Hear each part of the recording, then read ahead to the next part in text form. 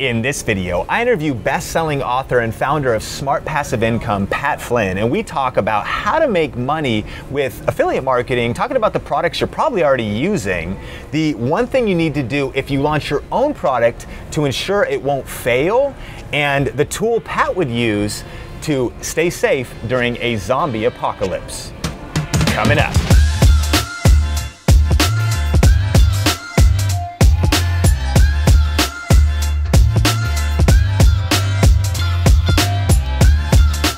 This video is brought to you by LearnVideo.live, a 1-hour online masterclass on how to grow a highly influential and profitable YouTube channel this year. On this free training, you'll learn the proven strategies and current best practices for growing your subscribers and creating passive income with YouTube. To register for free, just go to LearnVideo.live. Hey, what's up guys? Sean here with Video Influencers. Hope you build your influence, income, and impact with online video. And I'm super pumped to be sitting with Pat Flynn. How's it going?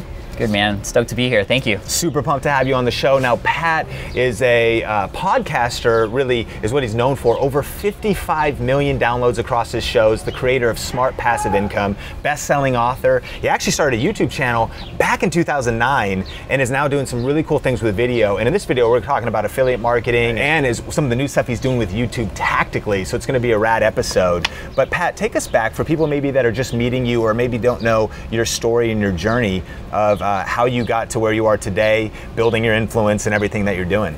Yeah, it's kind of a crazy story. You know, I went to school for architecture, and that was my whole life. Like, I was born and I started playing with Legos like the next day, and I wanted to be a world famous architect. But in 2008, when the recession happened in the US, I had this amazing job, and then the next day I didn't have it.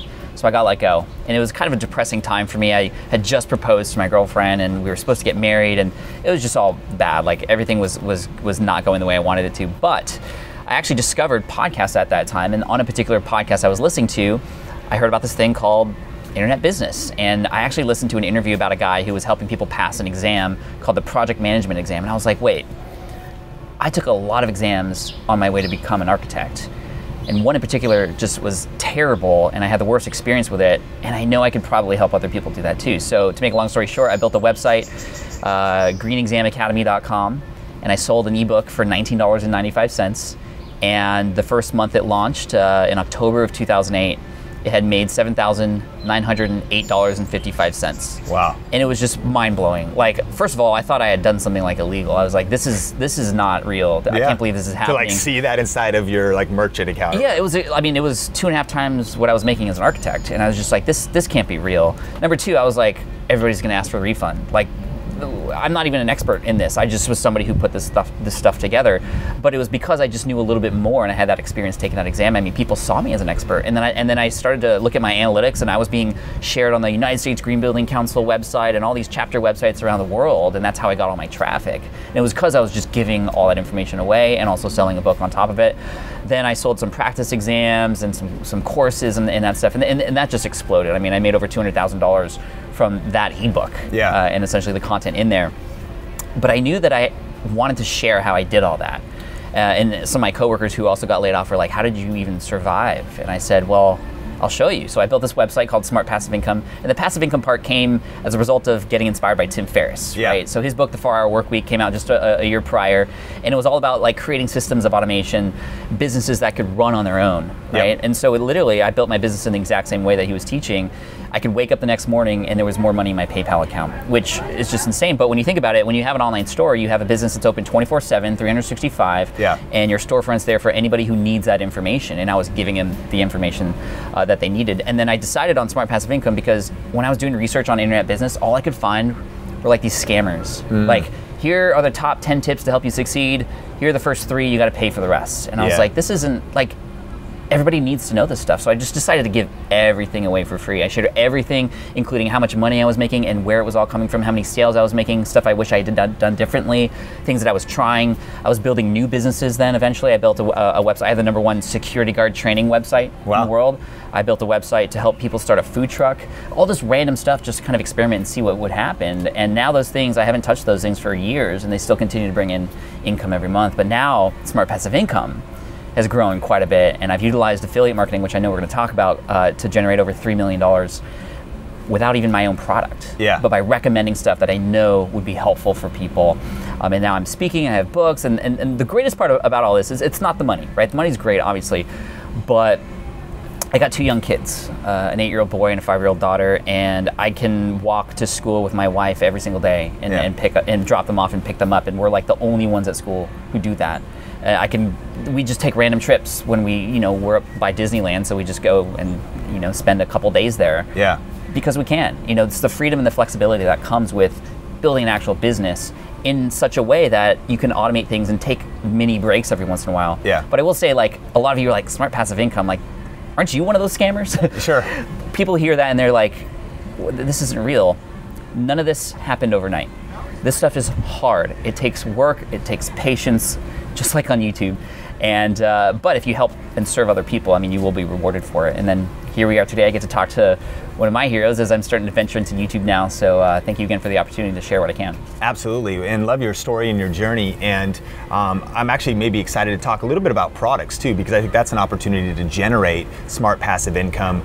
Because you made an ebook first. Yeah. That was like the first thing you did, and it generated that initial income. And so that's exciting. But what's cool about affiliate marketing, and we've talked a little bit here on Video Influencers, but not even close to the depth you've done and the income you've generated just from affiliate marketing is so cool. One of my favorite things about it is even if you write an ebook, I don't know what to say yet, or create a digital course, I'm not sure what to do yet. The cool thing about affiliate marketing is you don't have to create the product. You can just jump on something that's already happening and generate some income in the middle there. What's kind of the 101 of affiliate marketing for those who maybe haven't started that you've learned when it comes to that? Well, you have this audience. It could be big, it could be small, doesn't matter. They come to you for advice, they come to you for help, right? That's your audience. There are products in the market that they're already buying, that already exist, that can help serve them in whatever goal you're helping them achieve. You are the person to marry those two together, the audience and the product. And when you do that, those companies will reward you for that. Yeah. It's at no extra cost to the people buying, and it becomes almost a reward for you for being the one to share that recommendation. Affiliate marketing is my jam. I love this. So I'm thankful to share this, especially for YouTubers who, I'm diving deep into YouTube, right? And I'm seeing everybody super focused on the AdSense dollars and the views and stuff, and complaining that they only have 1,000 subscribers when you have 1,000 human beings who are listening to you. Tell them what would be helpful, and if there's an affiliate program tied to that or a referral program, I mean, you can be rewarded for that. Yeah. I mean, I know some people who have channels that are just 1,000, and podcasts that just have 1,000 subscribers, but they're killing it because they are working so hard to find the best stuff for them. And so that's lesson number 1. You want to make sure the products that you recommend to your audience are legit, right? And preferably ones that you've used before, because especially for you YouTubers, I mean, you guys have a huge advantage. Yeah. Because when I teach affiliate marketing, I say go create a demo, show people that product, bring them on the inside, right? Like, how popular are these unboxing videos, right? Yeah. Unbox therapy, etc. Yep. I teach people to unbox these products that they're recommending, because when you have your own product, right, normally you would share everything that's inside, right, when you're selling it. But for whatever reason, when people recommend other products, they just go, oh, here's a link, go check it out. They don't go deep into it as if they own that product themselves. That's good. And that's the approach I want you to take. It's almost as if you own these products yourself, even to the point that you would potentially offer support for those products too. So when a person comes to you and they're like, I don't know about that product, but you know what? He's recommending it, I trust him, and he's also saying that if I have any questions, like I have somebody to go to, well, totally, like, okay, powerful. I'll do it, right? Because I trust him. Now, it takes a little bit of time to earn that trust, right? But I think by seeing what you're gonna get before you buy it, you're more likely to trust, what's gonna happen after you make that purchase. So using that product yourself is preferable, because then you can share your own experience with it. If there's any proof as a result of using this product, definitely share that too. In addition to that, just working people through some of the harder parts of it too. Like, some of the products I recommend are software products that are very difficult to use. But if I can make a person's life easier as soon as they get in there, well, A, I've taught them something, I've provided value, and B, if they're gonna want that thing, well, they're gonna most likely go through my affiliate link. Yeah. And there's so many things we could talk about here. I think you can even get, so there's 2 kinds of affiliate marketing, right? Passive affiliate marketing and active affiliate marketing. Passive affiliate marketing, if you have any sort of website or home where you bring your people back to, I think having things like a resource page, so all the equipment, like just on Think Media, right? Like you have a list of equipment that you recommend for people at certain levels, right? Yep. That's super useful, right? And if I see that list and I'm interested in video equipment, like I'm gonna go through those links, just because you helped me. Yeah. And hopefully you're even sharing with people that, hey, these are affiliate links. And, you know, a lot of people ask, you know, should I be honest and let them know that I'm making money from this recommendation? 100% yes. Absolutely, yeah. For a couple reasons. Number one, if you're in the US at least, the FTC regulations say that you need to do that. Yeah. You need to disclose that. But number two, I do that anyway, because if I'm giving value, people will want to find ways to give value back, right? And sometimes they can't buy a product from you, or sometimes it's just simply a share. But if they want that product and they know that they're going to help you out by going through that link, they're going to be more likely to do that. Yeah. Right? So let me ask you about practically, and maybe some of your favorite students, people that follow you in your community. What affiliate programs are there, and what kind of like percentages can you earn? Now, my story, and a lot of people, video influencers, have heard this, that the way we were able to go full time on YouTube was actually YouTube and affiliate marketing. Not even YouTube ads, we ignored them. Even when we were able to go full time with under 20,000 subscribers, with about 16,000 subscribers. That's awesome. So it's like, you know, that's a lot, but still so small, because we think you need 1 million, 100,000, 50,000. You don't, because we could earn so much more with affiliate marketing than YouTube ads. Amazon Associates is definitely a really big one, right? But there you can earn between 4 to 10% typically, which is not on most. A lot, but if you have a lot of volume, that's great. If you have a lot of volume, and that's kind of what we did. And if you're recommending those things anyway, you might as well, right? Like I recommend a lot of books, and I make $1 here and there, but it's a good point. That adds so up. What are some of the other ones? Because sometimes it's not just Amazon, and it's not, there's a lot of, you mentioned some software. What are some unique and different affiliate programs, and even some of the possibilities that are a little bit out of the box? Yeah, so what I would recommend is just consider all the things that you use.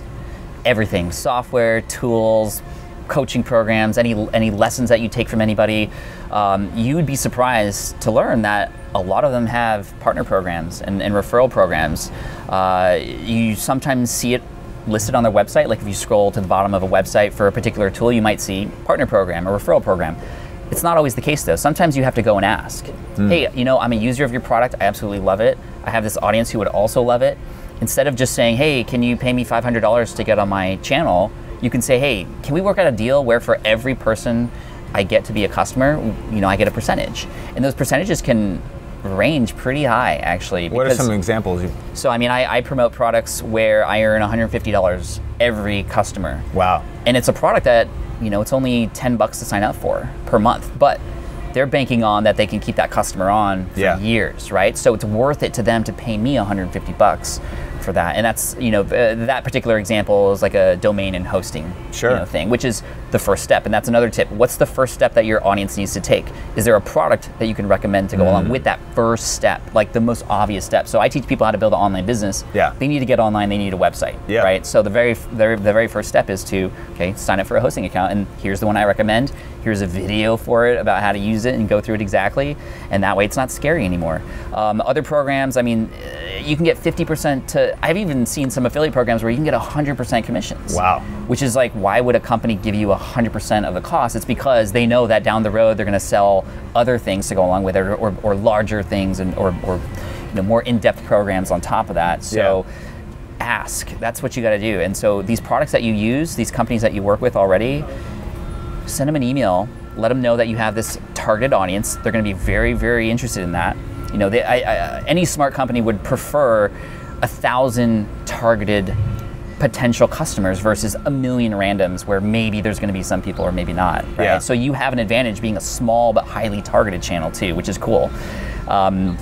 And then you don't need the thousands or 100,000s of views in order to start making money through AdSense. You can do it directly by recommending these products that you already recommend. That's so powerful. And we'll even put some show notes in the description below of some other programs we've seen in the beauty lifestyle space, our style. Sometimes there's affiliate networks that have multiple different brands within them. Magic Links is a cool site, because once you get approved, you can now sign up for 5,000 retailers. And so if you're a lifestyle channel, whether it's Nordstrom's or Target or DJI for drones, pretty much everything has an affiliate program. Right, Target has a, so sometimes people complain because they live in a particular state where Amazon doesn't allow them to be an associate, like Colorado, for example, at least right now. So I just say, okay, well, Target has an affiliate program, Walmart has an affiliate program, right? These things that you normally recommend to like your friends and your audience, you can get a kickback for that, which is pretty cool. And yes, it may be only a few dollars here and there, but those things add up. But there are programs out there likely that are much more expensive, where you only need to refer a couple people to make some big differences in your income. Awesome, I love that. Now, I'm super pumped to talk about YouTube in just a second and some of the strategies and tactics you're doing there. But you mentioned, well, the first thing you actually started with wasn't affiliate marketing, it was actually products. And as we're trying to help influencers not just build their influence, but also their income, what are some of your advice for that? I know I did affiliate marketing first personally, and then we recently created some courses and whatnot, but that can be kind of daunting. How do you recommend those, besides just building your influence, we're trying to help people build their income, how could products, maybe creating something like an ebook, how hard is that, and what are your tips? I mean, it's not an overnight thing, right? It does take work, but if you do something that will serve an audience, you will get rewarded for that for sure. So whether it's an ebook or an online course or a program of some kind, here's what I would recommend doing. Don't just create something random and then try to sell it and jam your audience in there, right? You want to know that this is something that will sell. So how do you know that? You ask your audience for what their biggest pains, problems, and struggles are. And they will literally tell you, okay, here's the problem. And if you can come up with a solution or the thing that helps them solve that problem, and especially if you can share it in a way that they can resonate, I mean, you're golden, right? Wow. So the cool thing about products that are your own is you're not sharing any of that profit, right, with the company. But it does take time and it does take some work. But here's what I recommend doing. This is what I teach in my book, Will It Fly? Is that you survey your audience, and sometimes surveying means, you know, software to collect thousands of responses to understand what the struggles are. But honestly, the best way to do it is to get on a phone call or a Skype call with somebody. I mean, I do this. I have an email list of 200,000 people, and I reach out to at least 10 people on my email list every single month to get on the phone with them. And I go, hey, John, like, what's going on right now? Like, what are you struggling with? What do you wish that I have that I don't yet? And then these conversations, some of them are really short because they're really shy. And they're just like, wait, is this real? Like, how, like, why would you reach out to me? It's because these conversations sometimes last hours. And I can dig into the deep pains of what these people really need help with and what's stopping them so that I can help them through that. And sometimes that solution is an online course. Sometimes it's just an ebook. Sometimes it's a free link to a thing that I've written about in the past that they didn't even know existed. Wow. I'm serving them, right? But over time, you'll start to see that there's commonalities in the problems and struggles that your audience has. Create a product for that. But even before you create it, here's what I would recommend doing, and this is what I teach in my book. Run a beta sale for it, a pre-sale. So even before you create it, and this is a little like weird for some people, they're like, you want me to sell a product I don't even have yet? Yes, right? And when you think about it, it's like Kickstarter, right? You're paying for stuff before it even exists sometimes. Same idea. An event that you pay for, you're paying for the tickets, that event happens months later. Same thing with this product. Hey guys, I'm gonna create this solution. Here's what it's gonna be like so that they know exactly what they're getting into. And I'm gonna sell 20 spots. You limit it, but if you can fill out those 20 spots and you tell them, hey, this thing doesn't exist yet, but if I can get 20 people to pay 50 bucks, then I'll know that this is something I will build. And guess what? You're gonna get it tailor-made to you as being an early bird purchaser. I'm gonna make sure it's exactly what you need. And that's great for you because then you're not building something that may be just too much, right? You're building, you know, most people when they build courses, they're building that universal remote control that has like 1,000 buttons on it where we only use like 4, right? Yep. You can build the product exactly the way they want it with nothing more. And they're gonna feel special at the end after they've gone through that and hopefully you've given them some kind of result. Well, then you have these amazing testimonials so that when you launch publicly, it's a full-blown launch with a product that you are confident and can get behind. And you can likely increase the price from there too. And then you have these real testimonials behind it. And that way, okay, let's say you try this and you don't make any sales. Failure? No. You just now know for sure that that's not a product that you should build. Right? So then you can, okay, try another thing with another sample size of your audience. Which is so great because if it does fail, you're just able to move on to the next thing. That way you didn't put in all that work or whatever. And you probably will learn so much in the process. Because when you have these people who are, maybe they're interested but they don't buy, you can ask them, okay, you said you were interested, but why didn't you buy? Well, I didn't think it had all the things it needed to have. Well, what does it need to have? What would get you to buy? Data, oh my gosh. feedback, and now you're making your product better. Yes. That's very powerful. Well, influencers, I really want to challenge you. If you haven't started affiliate marketing, great place to start. Even like write down some ideas, video ideas, products right now. And for some of you in the community, maybe you're a little bit further along, think about creating a product. And you know, one thing I've learned, Pat, was I went to Udemy, Skillshare, which is not really hosting your product yourself, it's sometimes shared on a platform, but I looked at products and they don't have to be, sometimes maybe if you've ever taken a course, you're like, geez, that's daunting. It has to be a zillion videos, it has to be, but there's some things on there that are 30 minutes, maybe 4 videos on a topic, how to sew or how to do these things. And I'm like, whoa, and it'll show you on Udemy, you're like, there's 50 sales of this thing. Yeah. And for a lot of people watching in your niche, you could create that probably like this Saturday. Sometimes it's 101, it's basic. For sure. Like, you know, kind of start small before you like take on a huge academy or something like that. My favorite online course that I ever took was $300, which is a lot. It was by a guy named Michael Hyatt, who I know you know. Yeah.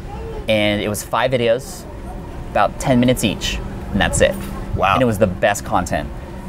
It doesn't have to be 100,000 videos or 100,000 hours of videos, right? That's how it used to be. Sure. People just pack in hours of videos. That was their, we have hundreds of hours of videos, like get my thing. Now it's like, I don't want to watch that much stuff. If I can get the content and get that solution in 1 hour, that's more beneficial to me. Yeah. And so it doesn't have to be, like Sean was saying, all these videos. It just has to be the right content that'll help them solve their problem.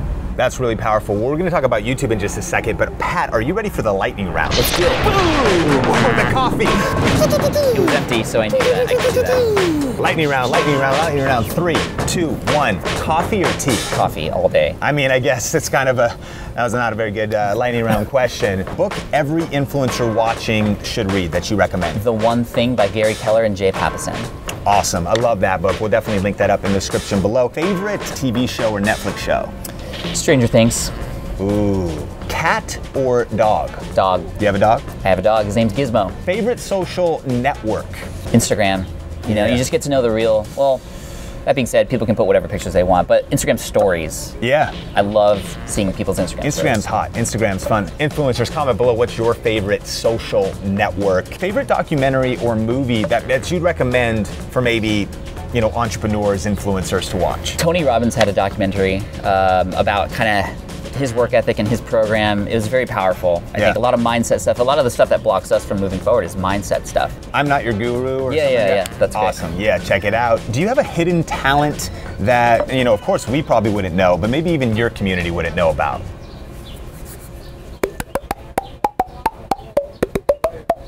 What? That is, how'd you learn how to do that? I'm an only child. So am I, and I had to fill out. Is that why we're both weird? Probably. Yeah, I'm an only child as well. Eventually I got some step siblings, but there you go. No miss morning ritual. My 5-minute journal.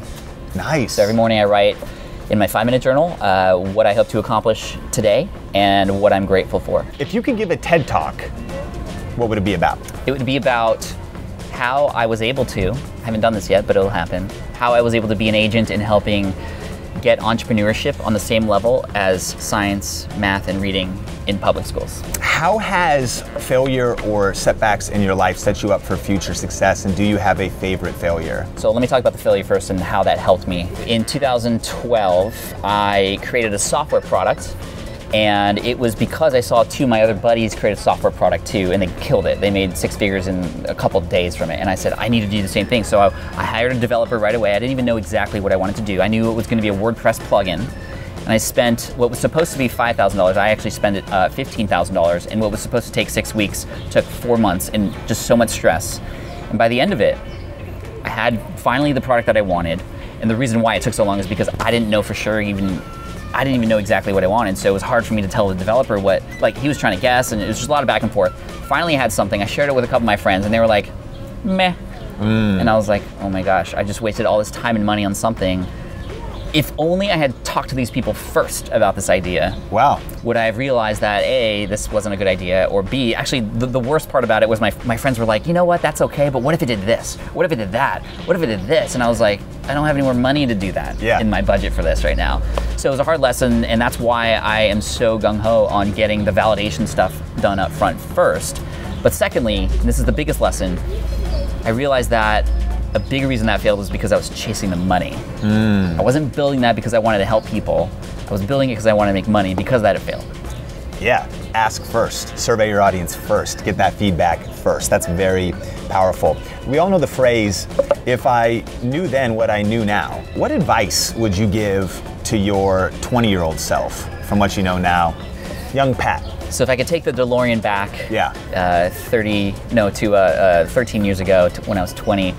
Actually, I don't even know how old I am anymore. Yeah. It's 15 years ago. Gosh, after 30, like all good, like it doesn't matter anymore. I would tell myself to meet and befriend as many people as possible. I was so shy back in the day, and I didn't like meeting new people. It just gave me anxiety. Now I try to meet as many people as I can, because every person I meet creates and opens up new opportunities that would have never existed before that meeting and that relationship. I never raised my hand in class. I never wanted to talk to anybody except people who I already knew very well. Now, even though I'm an introvert and I still am uncomfortable, I make an effort to go out and reach out to people who are cool, and I just want to get to know them, and amazing things have happened as a result of that. I love that. If you could only have one item during a zombie apocalypse, what would it be? It would be an axe. An axe. An axe, because it's unlimited, blows, right? That's true. And it can help you.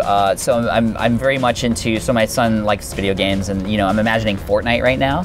And the axe is the tool you start with, because you can build and you can chop and stuff, and so you can make your way through things. So it's both a tool you can use to build and take things down, but also to chop the heads off of zombies who are trying to eat your brains. Well explained. Great backup and justification about your choice. Thank you. And they also talked about it on Mythbusters too. So respect. And finally, do you have a favorite quote or phrase that you like to think about often? I would rather, and this is a Pat Flynn original actually, that I share on stage a lot that people resonate with. I'd rather live a life full of oh wells than a life full of what ifs. Wow. Those what ifs that you take with you to your grave are gonna just haunt you, right? So I'd rather do something and fail and just go, oh well, at least I tried. Yeah, powerful, powerful stuff. The lightning round. Let's talk about YouTube just briefly, and it's interesting because you're known really as the podcast guy. 55 million downloads. A lot of people look to you as to how to build podcasts. In fact, it's not even really a topic of this episode, but definitely follow Pat, and there's a lot of, we'll link his content up below. If you're thinking about starting a podcast, you have so much wisdom there. But now the podcast guy is shifting some more attention to going to YouTube. Why? And what is some of your things you've already learned doing it now? Really consistent, putting out shows and doing it. What have you learned? It's funny. This is the most common question. And so I'm going to go into the origin story of how I got back into YouTube. So initially, my YouTube channel started in 2009. It was just a place to house tutorials for things. Actually, my most popular videos are my podcasting tutorials on how to help people start a podcast. But they were kind of just sitting there, and I never really got serious about it. I didn't even understand really how it worked, but somehow I've amassed millions of views just by putting helpful stuff up, right? Yeah. Which is good. But I went to Portugal in September of last year, first time in Europe, and I was like, I need to capture this moment. First time in Europe after how many years of my life, and I bought a camera, actually thanks to you, your recommendation, the Sony RX100 Mark V. Yep. And I just took that with me, and I captured the whole thing, and I edited a video that I posted on YouTube, and people were like, this is so amazing. Like, this is a part of you I've never seen before. It was like I was there with you. Yeah. And I was like, this is so powerful, right? And the podcast and my blog, they're like a machine now, right? To a point where I'm already recorded 4 months ahead of time. And I felt like I got my creative juices flowing again by getting back onto YouTube. Yeah. So I was like, okay, like this is great. I'm having fun and it's exciting and people are resonating with it. Plus, a lot of my entrepreneur friends who I follow on the podcast and on the blogosphere, they're not doing videos. So I knew that if I could tackle YouTube, I could teach entrepreneurship to people who would likely not find me elsewhere, right? And actually, when you look up a lot of the channels in entrepreneurship and online business and internet marketing, they're not good videos. True. Yeah. And a lot of them lead to really scammy things, and that just doesn't sit well with me. So I'm like, you know what? I'm gonna take a stance. I wanna be the one that everybody finds to teach them how to do it the right way. Yeah. And I went to Vid Summit, met with Daryl and a number of other amazing people who I told them about this plan, and they're like, do it, but here's how you have to do it. And so it was A, I had to commit to it, B, I had to stay consistent, and C, I just gotta create great content that answers people's questions. And that's what we did. So we've been going 5 days a week for about a month now, and it's been great. and I'm seeing the algorithm start to trigger, and some of my older videos are getting more views now as a result.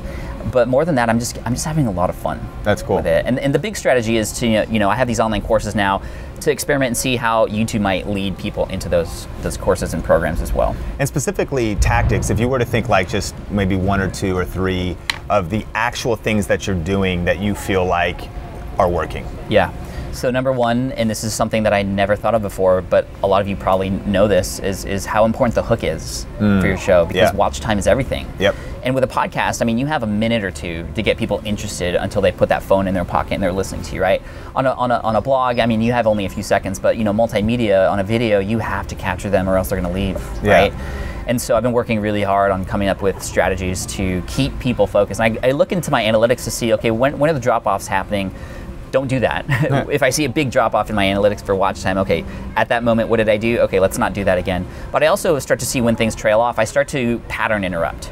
So in the middle of my videos, I'll do something where it just kind of captures people's attention again. And what's really cool is the things I'm learning on YouTube, I'm now incorporating into my podcast, and it's making my podcast even better too. And then number 2, I'm finding popular videos, and I'm just taking the approach of I'm going to create a better video than that will get more watch time. That's my goal. Yeah. How can I make a better video than that video that ranks for that keyword that I know my audience is looking for? How do I make a better video than that that's more engaging, that has higher watch time? That's powerful. I think I heard about on blogging something called the skyscraper method. Yeah, Brian Dean. Yeah, about creating, you'd look at what's ranking on the first page of Google and try to say, how do I make a more valuable, maybe longer form, but it's like more content-rich blog post. Right. How do I build a bigger skyscraper? And so it's kind of, that's that approach on YouTube, looking at kind of what's out there and think, it might also be a couple years old. Yeah. So you can like, I can just do this, but add just fresh information, maybe make it a little tighter. Is that kind of your approach? Yes, and then I'm starting to see that my videos that are new about those things are being,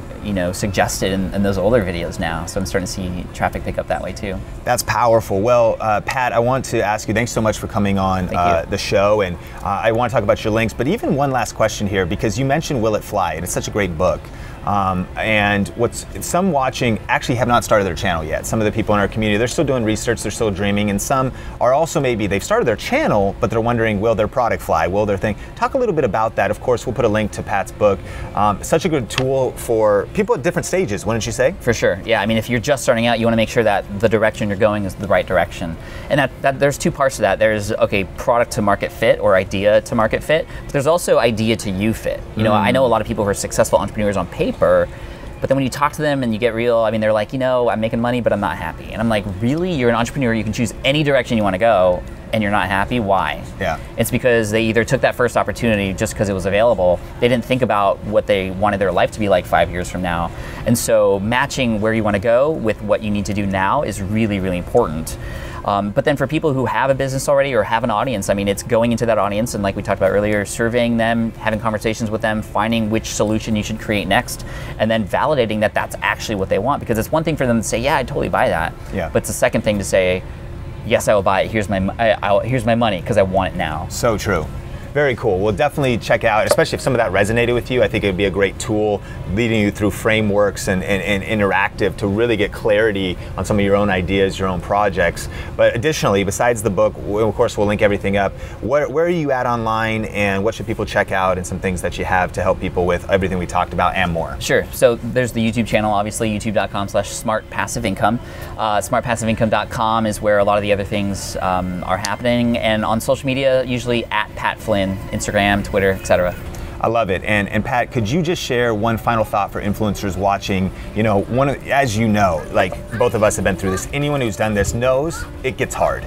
Yeah. It is definitely, what people see online is the highlight reel, but there's so much blooper reel behind the scenes. And there's also a lot of discouragement. I mean, it's an emotional roller coaster being kind of an entrepreneur and stepping out there. And there's a lot of just going through it. So some people might be on a high right now. There's others that might be on a low. What would you, just kind of a few words of encouragement for influencers watching to just keep going, keep building towards their dream, and to press through those setbacks and those discouraging moments? Yeah, I think when you're in the grind, it's really easy to forget why you're doing this in the first place. So I always try to recommend for people to remember, like, why did you even get excited about this in the first place? What got you stoked about doing this work? And just that thought alone is great to just check in with yourself on every once in a while, because then you'll be like, oh yeah, this is why I'm working so hard, or this is why I'm staying up so late, or this is why I'm struggling right now, so that I can, whatever that is. And you need to know what that is, right? It's like putting the address in the navigation.